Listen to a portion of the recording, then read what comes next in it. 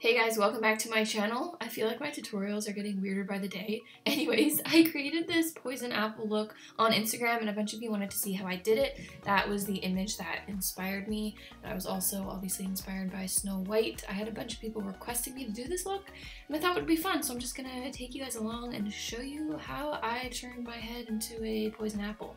Anyways, I didn't get this first part on camera. I'm sorry, I don't know what happened there, but I basically just mapped out the different sections for this look with a nude eyeliner. I like to use a nude or a white pencil when I'm mapping things out for looks because it's super easy to remove and fix your mistakes, which I make a lot of mistakes when I'm mapping things out. So I like something that's easy to remove. And then I am just filling in the section that's supposed to be the poison with a color cream from Makeup Forever. I believe it's in the shade Pistachio. I will have everything linked down below that I used for this look. So for this look, there's a couple different sections. There's obviously the red apple underneath, and then you have the poison that's supposed to be kind of dripping over top of the apple, and it has some skull-like features, so some skull eyes and then a nose because it's supposed to look kind of, you know, evil. It's a poison apple. You know, anyways, so once you have the green all filled in, you can start on the red. I'm using the same product, the Makeup Forever color cream, just in the red shade, and this was like the perfect apple bright red. So I am just using a flat brush when I'm going around, when I'm outlining the green part to make sure I get a nice and crisp line, and then I'm going in with a bigger brush for the larger sections. And obviously be really careful when you're going around your lips and your mouth. That is a harder part to paint, but just make sure the upper lip matches with the bottom lip and it'll look fine. So just really take your time in that area. And then I'm just going in and filling the rest in with red, so the little nose and then the eyes. If I was doing this look over again, I probably would make the skull eyes a little bit smaller. I felt like I went a little bit overboard with the size of the eyes, but you know, whatever. Nothing's perfect. And I've been getting a lot of questions on Instagram on how I paint the back of my head, and the answer is I don't paint the back of my head. I wish I had that kind of skill. That would be pretty crazy, but I was thinking of doing like a challenge video where I try to paint the back of my head and see how it turns out. Let me know if you guys would like to see that. Anyways, for the next part here, I'm just taking some green water activated paint. It's a Chroma Cake from MAC Cosmetics in the shade Landscape Green, and I'm going to be shading my head with that color just to add more depth and dimension. And then for highlighting the face, I'm taking this green shade from the Rude Cosmetics Angelic Glow palette, and I am just highlighting the forehead basically. I also tried to highlight underneath the eye, but ignore that. I ended up covering it up because it looked weird. So I basically just focused the highlighter on the forehead to give some nice shine going on. Then the next parts are basically just going to be all about shading and highlighting this look. So taking that same green paint, I am just outlining basically the eyes and the nose and the drip parts because we want to add more dimension, definition, and we want this look to really look kind of cartoony, so we want all the features to really pop and to really stand out. So I just took the green around the eyes, and then on the red area to add some shading to look like there's a shadow there, I just took a dark red shadow and I'm placing that on the top and bottom to give some, again, just to add some depth. And then basically wherever we did shading, I'm going to be doing highlight right next to it. So I'm taking some white water activated paint and I'm placing that right beside the where we place the green, and this is really just going to help to make it pop out even more.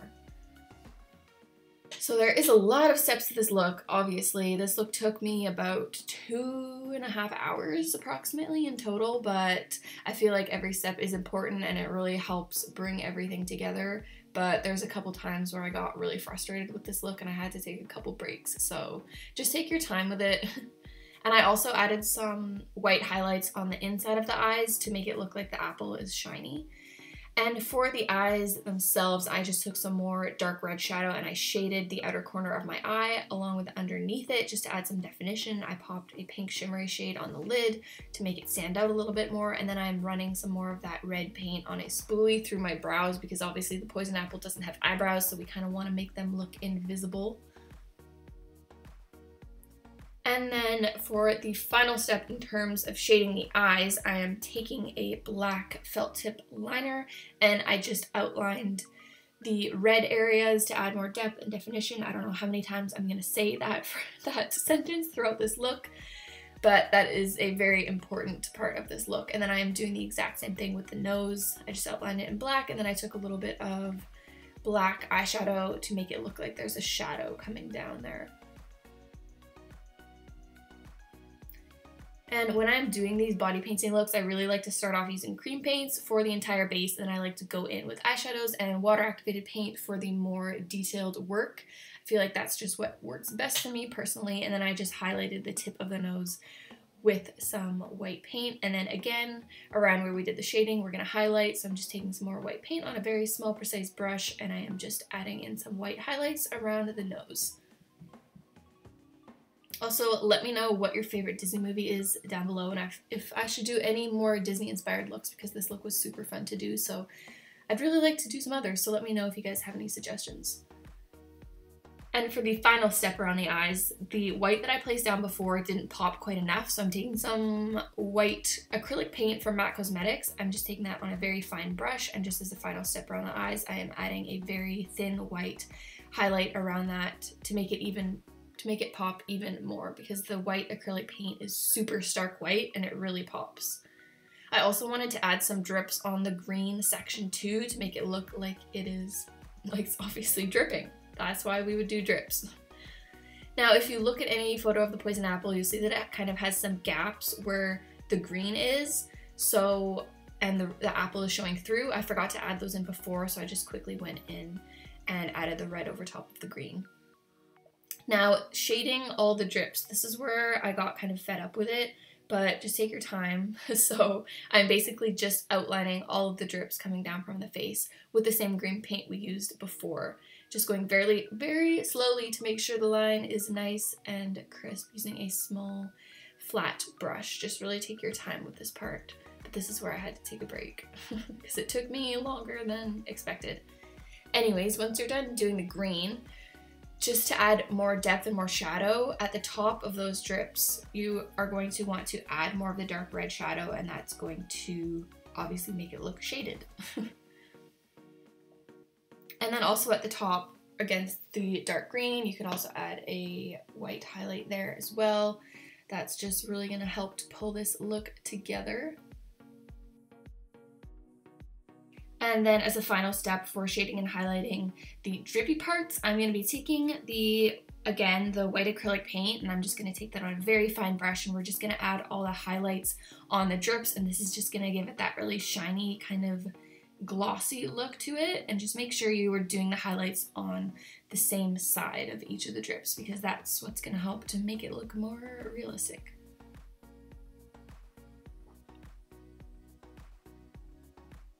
And also, if your ears are showing, don't forget to paint your ears. That's probably my least favorite part of body painting. I hate the feeling of paint in my ears, but it would look so weird if I just left them nude, so obviously I have to paint them. Anyways, just adding some more highlights onto the face. Here I'm just adding some white highlights on the forehead to make the poison part look like it's glossy.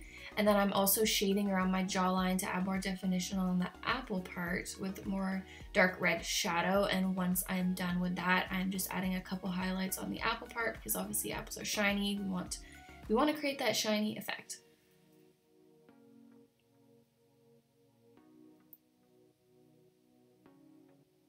And then don't forget to shade and highlight the drips on the green part as well, just taking more of that green paint going underneath that to create kind of a shadow appearance, and then taking more white paint and slapping on a little bit of a highlight to make them look more three-dimensional. I also didn't show it, but I did add black liquid liner, mascara, and lashes, but I feel like this video is going to be too long, so I didn't bother getting that part on camera. So this is the completed look. I also added a little stem and a leaf on top of my head to complete the whole apple look, and I popped in a pair of red contacts to make it look a little bit more creepy. I really hope you guys enjoyed seeing how I created this look. Let me know what you would like to see next time down in the comments below. Thank you guys so much for watching, and I'll see you in my next video. Bye!